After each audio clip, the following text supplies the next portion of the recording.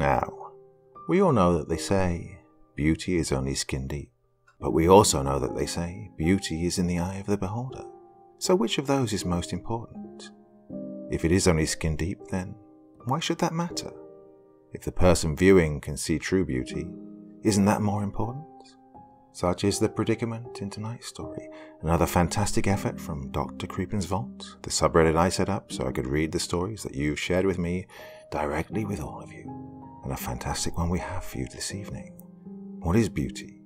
How can it be defined? How can we see the ugliness or the beauty deep inside a person? Well, my dear friends, it's time once again to sit back and relax with your favorite drink and listen. Hi, my name's Brianna and this is my story. I don't know if anyone will ever actually read this, but well, I had to try. Besides, it's not like I have anything better to do these days. Perhaps I'll even be able to warn someone and do some good during the course of my pathetic existence before it's too late. My time's almost up. The clock is ticking. Seconds near running out as the treatments grow more and more intense. Sooner or later, I know that'll be my demise. No one cares though. Not the doctors, not the orderlies, or the scientists marveling at my condition, treating me as if I was some bizarre mutation of nature, less than a person. And they're all just following my father's orders to cure me by any means necessary, even if a side effect is death. I guess if I die, you'll still think it's better than looking as I do. I used to think that way as well, though, so I understand. It's what I get. Well, no, it's what I deserve. I won't waste your time convincing you that I'm a good person who didn't deserve what happened to me. In truth, I was an awful person, an extremely vapid, self-absorbed teenage bully. I spent my high school days making the lives of my peers as miserable as possible. The few friends within my inner circle, well, I'm certain were only there to lessen the intensity of my cruelty inflicted upon them. I highly doubt any of them will miss me, only noticing my absence in relief. No one has come to visit me, although that doesn't surprise me, honestly. I could make up excuses for my behavior, but that doesn't matter. Plenty of children's mothers abandon them when they're young, but not all of them turn out wretched like me. Besides, I lived a comfortable life of luxury. My father, a CEO of a prominent company, provided me with anything and everything I asked for, in lieu of parental guidance. My nannies, who were also the housekeepers and cooks, were always more concerned with completing their daily tasks than with me, so I was allowed free rein. Perhaps I acted out as a cry for attention, or wanted others to hurt as badly as I felt, or just wanted to mask my own pain. Yes, how cliché. Regardless, my behavior was inexcusable. This lesson was learned far too late, and not just for me. There was one girl in my high school I was particularly relentless to, Shannon. She had large rimmed glasses and frizzy, unkempt hair that was always tied back in a messy bun, resembling a poodle tail, and not a well-maintained one. Although, with some hair product to tame her wild mane, and contacts so her beautiful eyes were on display and her face was revealed, she could have easily been prettier than me, even without makeup that her strict parents wouldn't allow her to wear. Yeah, maybe jealousy is why I was so merciless towards her. She was beautiful in her own way, without any effort, and her parents loved her enough to give her guidelines. Shannon and I were both part of the student council. I was class president due to my highly successful intimidation and "a vote for me is a vote for awesome" campaign, which I thought would make my father proud, but alas, no. This accomplishment was met with the usual hollow, "Oh, that's great, hon," response, uttered from behind the screen of the laptop he was always engrossed with on the rare occasion we managed to have breakfast together. Knowing nothing I could accomplish at school would gain his recognition, I spent my time in student council planning dances and parties, leaving the harder, less exciting tasks to my vice president, and made things as difficult as possible for Shannon, the class treasurer, who I was exceptionally rude to during our meetings before school. Anytime she countered one of my ideas by saying we didn't have the funds, I would blame her for a lack of ability to do her job, rather than accepting the fact that I was constantly exceeding the budget and not terribly helpful at fundraisers. I also seized every opportunity to question and contradict nearly everything she said. During one particular meeting, we were discussing the upcoming Halloween dance. While Shannon was explaining how much money would be available from what we earned at the recent bake sale and car wash, I rolled my eyes to the secretary and vice president beside me and whispered, "Oh, we should donate some of that for conditioner for her wild hair. Or we could save money by unleashing it and throwing spiders in it as a decoration." Oh, we erupted in giggles, barely making any effort to suppress the sound. Shannon froze mid-sentence, disconcertedly looking towards us. She knew the laughter was disrespectfully directed at her. The look of hurt in her eyes will haunt me until I am granted the courtesy of death. Once I finally noticed the silence of her stupefied state, I explained with a cheery smile, still snickering, "Oh, sorry, that was rude of me." There was a long pause where we both stared at each other. Shannon appeared stunned, like a deer in the road caught in the blinding illumination of headlights, and I like a confident queen daring her to challenge me with my gaze and confident demeanor. I could see in her eyes she wanted to say something in her defense, but was unsure of how to proceed. She was too afraid and embarrassed. Her cheeks were overtaken with rosy heat. "No, it was just this thing," I added, hardly feigning an explanation. "It didn't have anything to do with this, though. I was just being rude. Sorry. Please continue." I smiled, clasped my fingers together, and leaned in to sarcastically demonstrate focus. Shannon shuffled her papers around, stammered for a moment before quickly finishing her previous thought, and sat silently staring at an invisible spot in the center of the table through the rest of the meeting. She seemed defeated, and I should have stopped there, but that wasn't enough for my content. I wanted to completely break her. The meeting adjourned and the council filed out into the hallway, where my 3 closest friends, dubbed breeze bitches by the rest of the school, which I may have encouraged, were awaiting my release.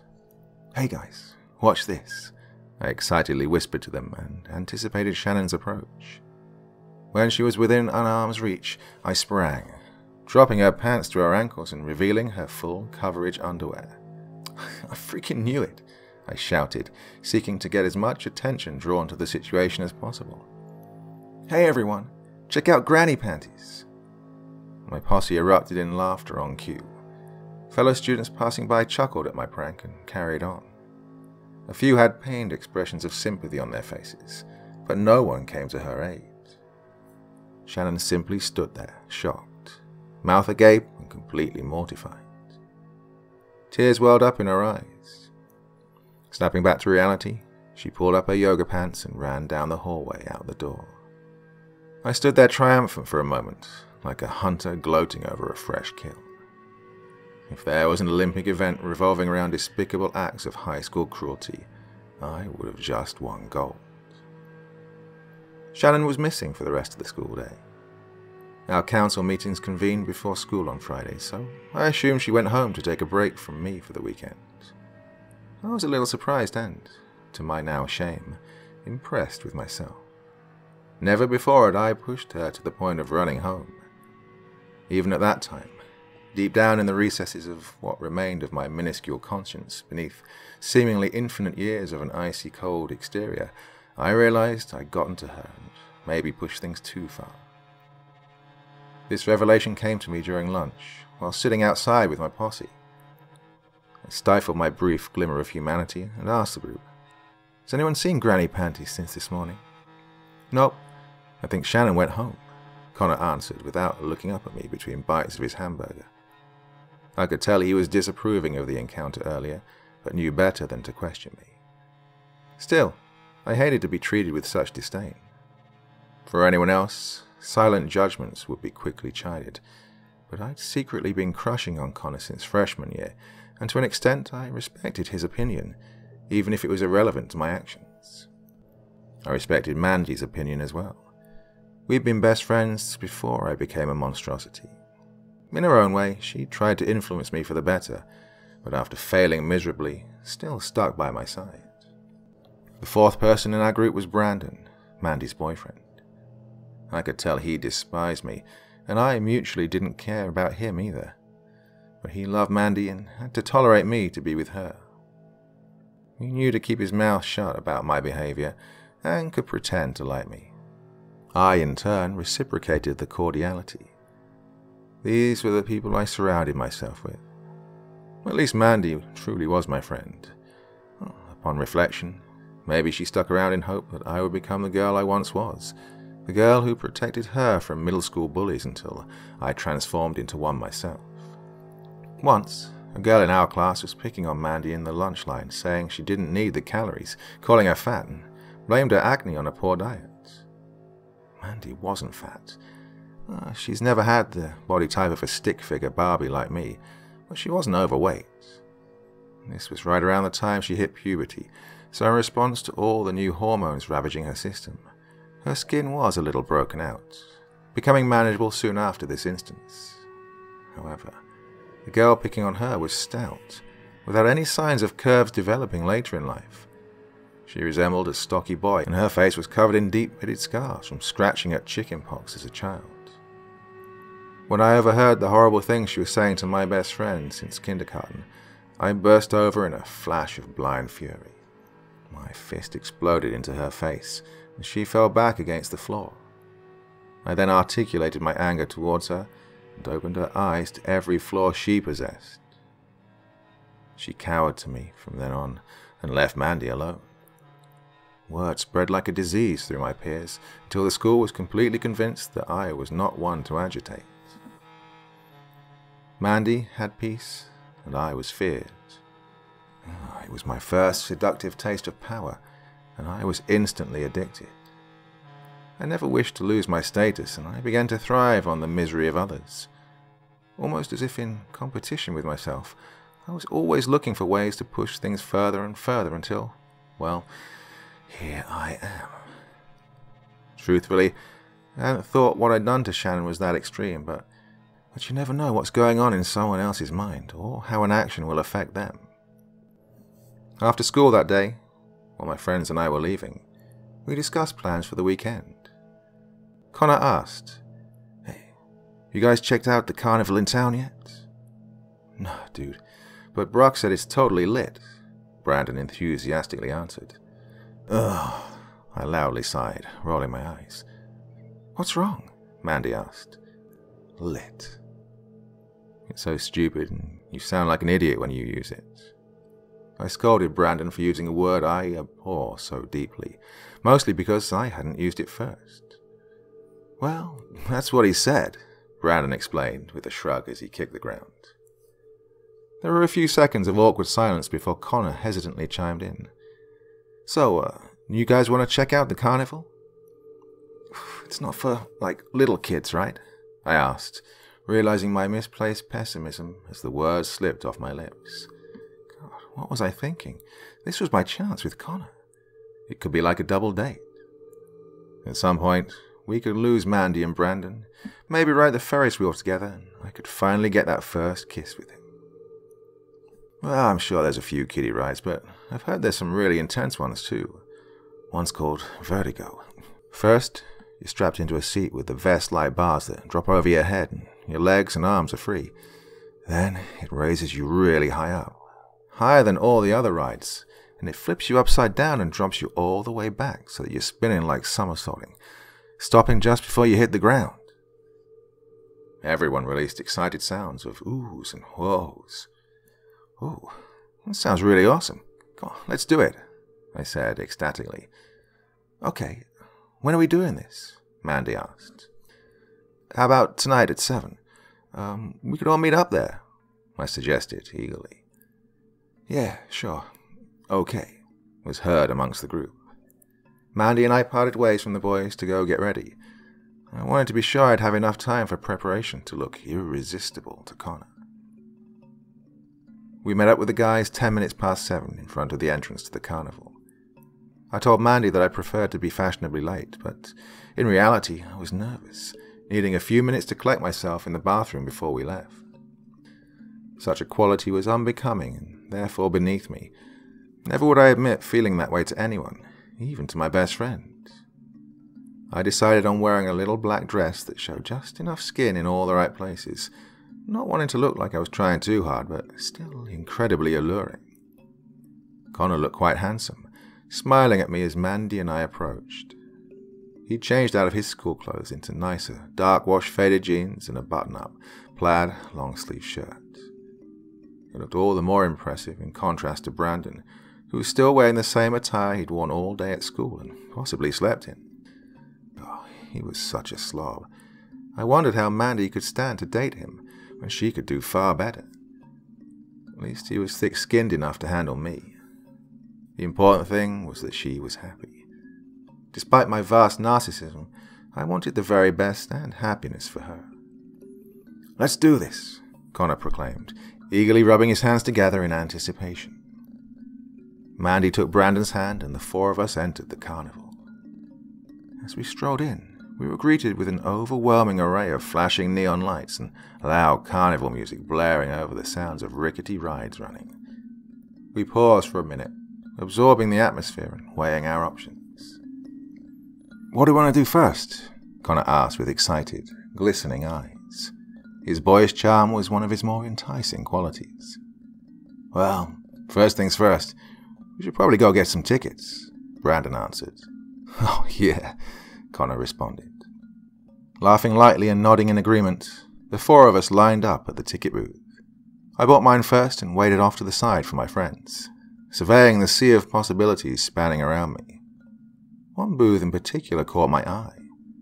It was called "He Sees You" on the banner, and it was for a caricature artist unlike any other I'd seen previously.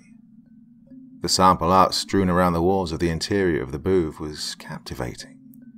Some were abstract angelic or demonic portraits, while others were beautiful representations, and some were outright grotesque.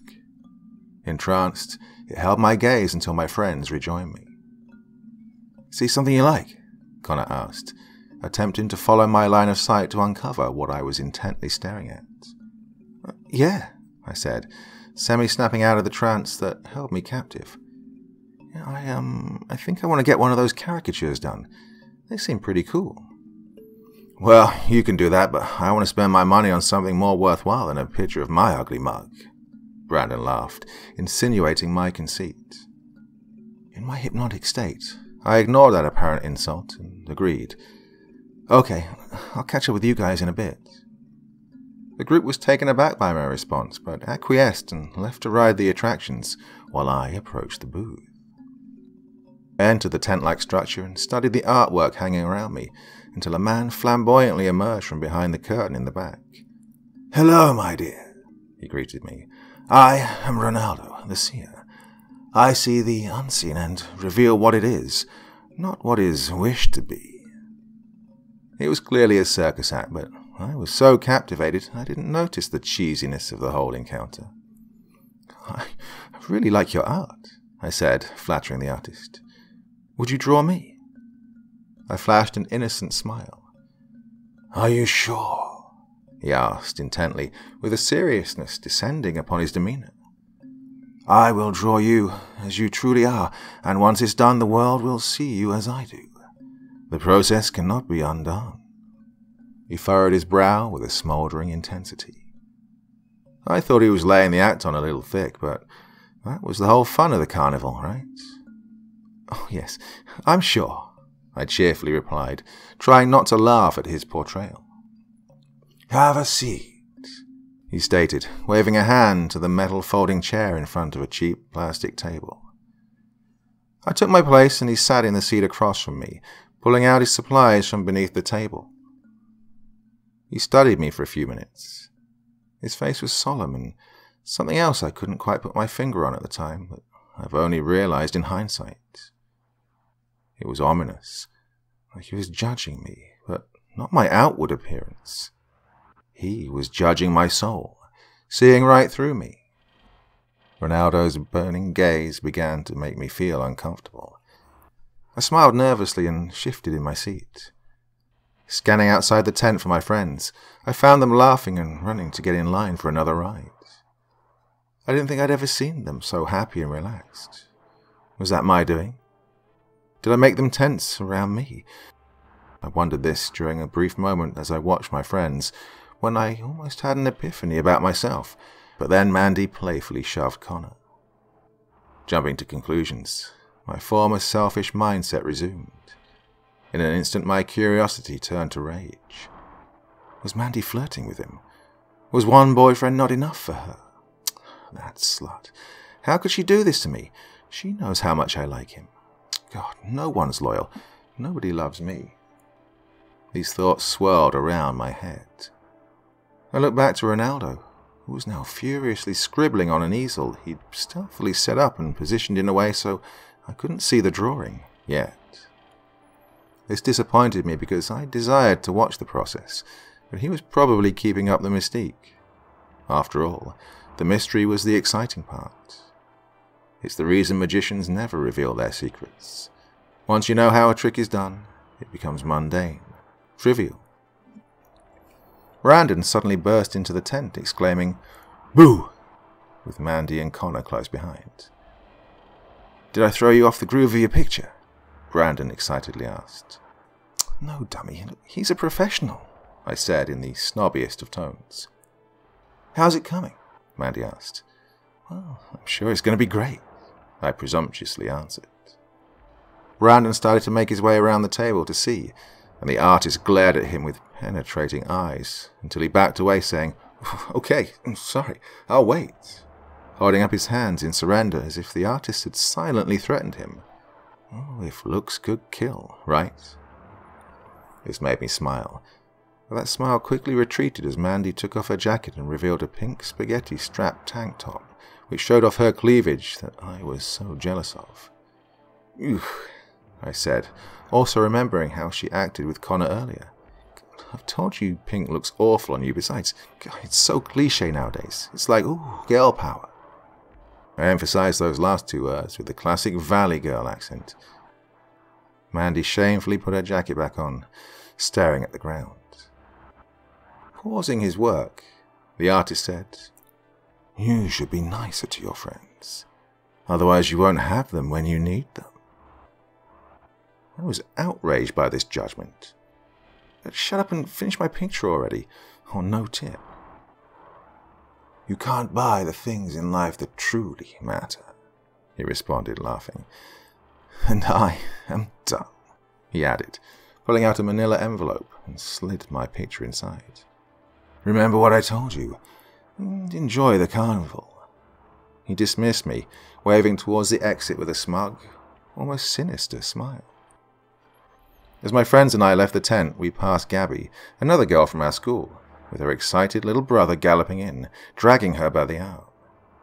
She was a large girl, not just overweight, but she was tall and awkward and one of my favorite people to pick on. "Oh, can you draw me riding a dragon?" the boy excitedly asked the artist. "Of course, my dear boy," he warmly answered. During my entire encounter with the artist, he'd never shown me that kind of warmth or kindness. Oh, I thought it was all part of the act. And my sister, can she be riding the dragon too?" "Of course," he answered, studying her. "But I also want to make her own special picture. Would that be okay with you?" Yeah, the boy answered, jumping up and down. He must have been about 5 or 6 years old.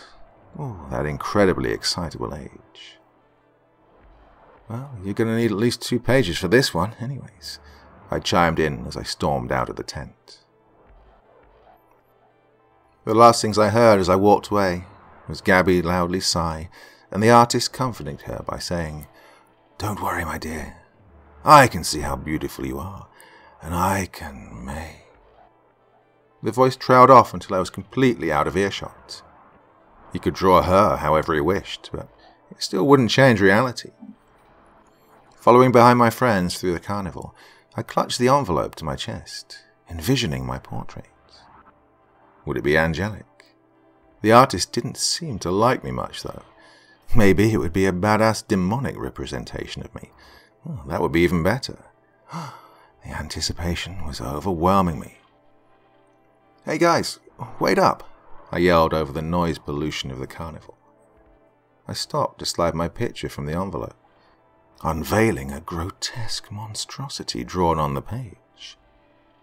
It was unlike anything I had expected, and scarcely resembled me. The thing's skin was primarily missing. What little remained existed in thin strips stretching over withered muscles. Sparse clumps of greasy hair protruded from the scalp, where the skull wasn't showing. The expression disturbed me the most. It looked like the thing was screaming, agonizingly so. Brandon, Mandy, and Connor encircled me.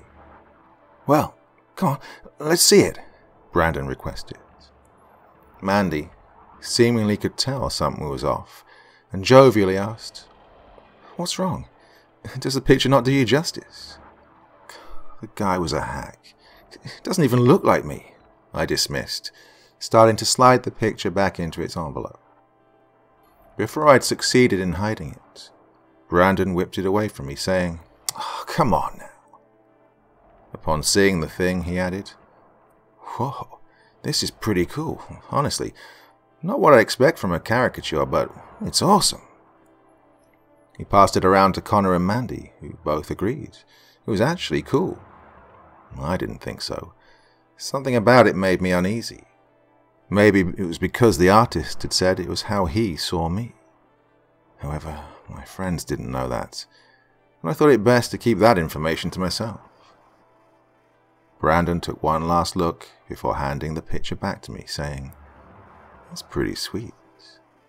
"Thanks," I responded cheerfully, pretending to be pleased as well. I slid the paper back into its hiding place, and the four of us enjoyed the remainder of our night at the carnival. Unnerved by the picture, I never made a move on Connor, but I figured there would be other opportunities in the future. The next morning, I woke up and brushed my hair.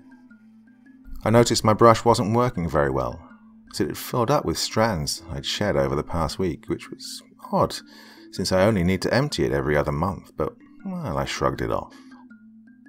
The rest of the weekend went by without anything terribly noteworthy happening. I laid in my yard, listening to music and tanning.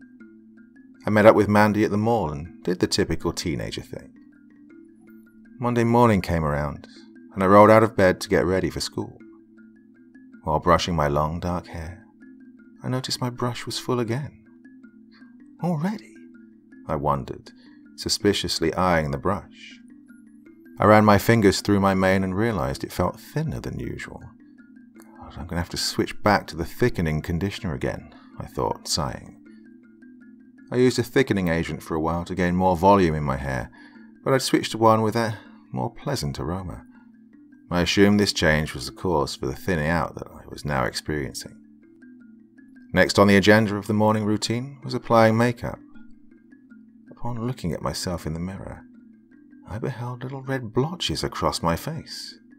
For a moment, I gasped in shock, completely horrified. "What the—" I began to panic. I must have gotten too much sun over the weekend, I rationalized, examining the rest of my body. The blotches were on my arms, chest, and stomach too. I felt completely appalled. Grasping at straws for any explanation, I reasoned that, well, my sunscreen must be expired. I just got too much sun in certain spots because of it. This excuse satisfied me, and I calmed down as I used a thick layer of cover-up over my face and chest. I put on a thin, long-sleeve shirt to hide the rest and headed for school. Strolling down the halls with my head held high, I adorned my usual air of superiority. I was still thrown off by my own securities from the morning I'd had so far, and no insults came to mind. As I passed by, my fellow students seemed to be whispering and casting odd glares my way. I pulled stringy strands of hair over my chest uncomfortably. Was it my skin? Could they see the blotchiness? I thought I covered it well enough, but apparently not. This behavior continued all the way to my locker. I quickly opened it and hid behind the door, trying to compose myself. Oh, I should have just stayed at home, I thought, deeply regretting showing my face in public. "Hey, you! came Mandy's voice. I pulled away from the locker and flashed a smile. Hey! How are you doing? Mandy asked. Her voice was tinged with worry. I'm great, I quickly spat out. Yeah? Did you... I interrupted her question. Look, I just got a little too much sun and my sunscreen had expired. No biggie, I'll be fine in a couple of days. Mandy's face twisted with a confused expression. Okay, but did you hear? Everybody's been talking. I cut her off again. I don't care what anyone says. It's fine. Okay, she said, drawing out the word apprehensively. We should get to class. I ended the conversation, slammed my locker, and left her puzzled in the hallway. I couldn't believe everyone was gossiping about me. I sat through my classes in a despondent state until lunch. My friends and I sat around our table, and I picked at my unappetizing meal. I was unable to focus on the chatter of my friends. Every inch of my skin itched incessantly. Sunburns usually itch like hell. I reminded myself not to scratch and scar myself, and I ran my fingers through my hair, forcing it away from my face. I looked down at the handful of strands and quietly flicked them onto the floor before anyone could notice. Oh my God, Bea, your face, Mandy said, shocked. It's fine, I told you. I just got too much sun, I dismissed. No, you're bleeding, she harrowingly said. Yeah, God, that looks bad, Connor added. What? I asked, confused, feeling a warm drip slide down my cheek. Oh, shit, I must have scratched my sunburn reflexively, I assumed as I stood and ran to the bathroom with my hand covering the side of my face. Looking into the dingy mirror, I discovered a sizable gash through my right cheek. Blood streamed down my face in crimson droplets. Panicking, I grabbed a paper towel from the dispenser and held it tight to stop the bleeding. This cannot be happening. I reached to replace the paper towel and my sleeve slid up, revealing my raw forearm. God, what the actual... The bathroom door swung open and Gabby shyly walked in. She shot me an uncomfortably nervous smile and passed by to enter a stall. Her clothes seemed baggier than usual, practically falling off her. Either she was wearing larger clothes or she'd lost weight. I would have paid more mind to this if I hadn't been so absorbed in my own problems at the moment. She finished up in the stall and came to use the sink beside me. Seeing her face in the mirror, I noticed her skin looked clearer. Her acne was receding. She looked up and made eye contact, and I quickly turned my face away. "Are you okay?" she asked with genuine concern. This caught me off guard. I'd never once shown her any kindness. Why would she care about me? Yeah, I just scratched myself harder than I thought. Time for a manicure. We both laughed and I added, "You're looking good. You doing something different?" "Not really," she shrugged, smiling. "I've lost quite a few pounds and my skin started clearing up over the weekend. I guess I grew out of it like my mum said I would." I nodded, unsure how to respond. "Well, have fun with the manicure," she said, before leaving me alone in the bathroom. Cautiously, I removed the bloody paper towel. The gash seemed to have grown, revealing the muscle behind the skin. I ran my fingers through my hair again, and as I expected, I held a clump of it. Fuming, my thoughts spiraled. What kind of backwards world was this where I was falling apart and Gabby was looking better by the minute? And then I remembered the artist at the carnival. Had he somehow cursed me? No, that's crazy. That doesn't really happen, does it?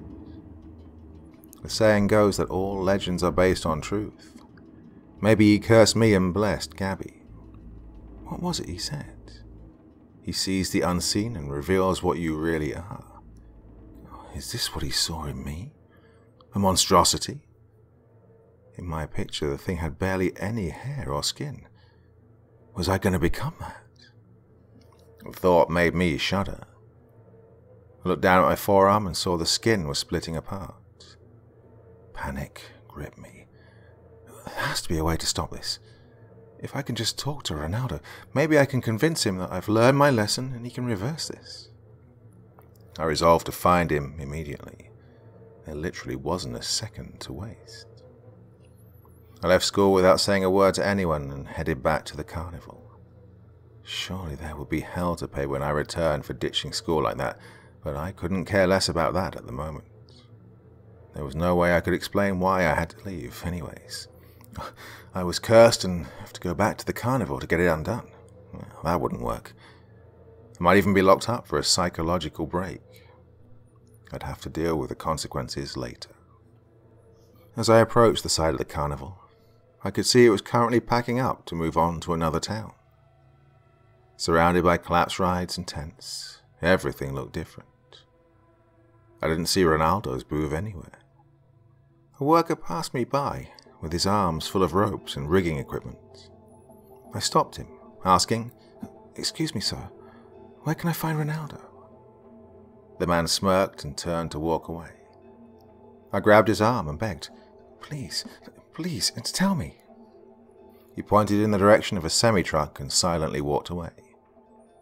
I ran towards the truck, calling out desperately, "Ronaldo! Ronaldo!" He emerged from behind the truck smiling. "Hello, my dear. How are you?" he asked as if we were old friends. Collapsing at his feet, I struggled to catch my breath as I pitifully asked, "Did you do this to me?" His wicked smile expanded. No, my dear," he began mockingly. "You did it to yourself. I warned you that you would become as you truly are." He paused for dramatic effect and continued. "From the first moment I saw you, I knew what you were. Now the world can see it too." That sinister smile was plastered across his face. "But..." I tried to argue with tears welling up in my forlorn eyes. "No," he sternly reprimanded, as if I were a disobedient dog. "How many people have you treated badly, behaved like a monster to? You have corrupted your soul. Now your appearance is appropriate." "Isn't there any way I can fix this? Please, sir, I'll do anything." He pondered for a moment, stroking his beard before answering me. "If you can be genuinely kind to others, do enough good to atone for all the harm you have inflicted, then perhaps I could draw a new portrait. With how adulterated your soul is, though." His voice trailed off, and he shrugged to convey his disbelief and disinterest. "I can do it. I'll do anything. I've learned my lesson, I promise," I sincerely reassured, though I could tell from his expression that he wasn't convinced. "How do I find you again when I'm ready?" He pulled a business card from his sleeve and flicked it to me. "Good luck, my dear, and goodbye." And at that, he took his leave and vanished behind the semi. I strolled away from the site of the carnival shambles, brainstorming good deeds I could do. I could volunteer at a retirement home, or the soup kitchen, or... My thought was interrupted by my cell phone ringing. I pulled it from my pocket and saw the caller ID. It was Mandy, probably wondering why I'd disappeared from school. "Hey," I answered. "Are you okay? Hey." Mandy's voice was full of concern. "Yeah. Look, it seems like you're taking Shannon's death really hard, but there's no way you could have known." "Wait, what? Shannon's dead?" I was completely taken aback by this news. "Yeah, it's all anyone's been talking about all day." "How?" Mandy was silent. "Mandy? She..." I could tell Mandy was searching for the right words to say. Choking back tears, she finally explained. "It happened last Friday, after she left school. By the time her parents got home, it was too late." She paused to clear her throat. I was in total shock. Mandy continued. Everyone says it was because of the bullying, but there's no way you could have known that she would do something like that. High school's rough. Just don't blame yourself. I didn't deserve her sympathetic tone. My arm fell limply to my side, and the phone slipped through my fingers to the ground. I froze, catatonic. I killed her. Maybe not deliberately, but it was my fault entirely. There was no amount of volunteering and good deeds in the world I could possibly do to make up for that. Even if I solved world hunger, I could never bring her back from the grave. I hadn't even known I'd done such a terrible thing, but Ronaldo knew. He could see it, and he punished me for it, deservedly. I shut myself up in my room for as long as I could, slowly, painfully dwindling away. When my dad finally broke down my bedroom door, he was horrified by what he saw, and rightly so. I still remember his shocked gasp as he covered his mouth and said, "My God, Brianna, you need help." Most of my hair was gone, along with a good portion of my skin, and I could feel my muscles atrophying, withering away. First, there were the doctors thinking I had an aggressive form of leprosy. Next, there were the specialists, dermatologists, taking samples fruitlessly. Then, finally, I ended up here, in a special research facility, patient zero of a new plague that seems to have only infected me. I know what's wrong with me, even if no one believes me, and I know I'll die here. The only good I can do is be friendly to the nurses, doctors, and scientists, and to write this. Maybe I can save you from the same grisly fate. I won't tell you to avoid Ronaldo the Seer. In fact, I changed his name and certain elements about him in this story. Nor should you avoid caricatures, for that is not his true profession. Perhaps he doesn't even work for carnivals. My advice is simply to be kind. Be good to your fellow humans, and be good to your soul. Nurture it. Shape it into something you're not afraid to see. Don't be a monstrosity like me.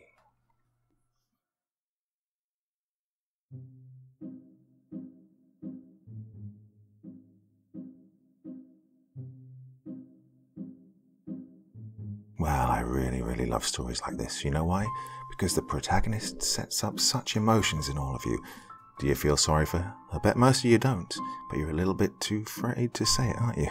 Or maybe not. Well, thoughts, feelings in the comment section below the video, and as ever I'll do my best to reply to as many as I can. Now, the last couple of Wednesdays I've done anthology videos leading up to Halloween. Tonight I've postponed it and it's coming on Friday. So, big video coming on Friday for you all. You're going to join me for it, aren't you? Of course you are. Until then, sweet dreams, my dear friends, and bye-bye.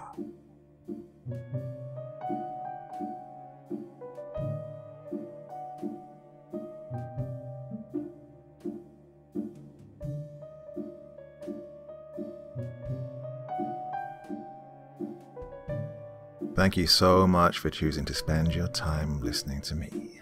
Now, if you enjoyed the Dr. Creepen experience, then come find me on Facebook. Come chat with me on Twitter. Listen to the background music and download it if you like on SoundCloud. Drop by the store, pick up a t-shirt. And, importantly, if you've got a story you'd like me to read, send it to Dr. Creepen's Vault, the subreddit I set up so that I could read your stories. Now, looking forward to seeing you all again real soon. So, come check me out, okay?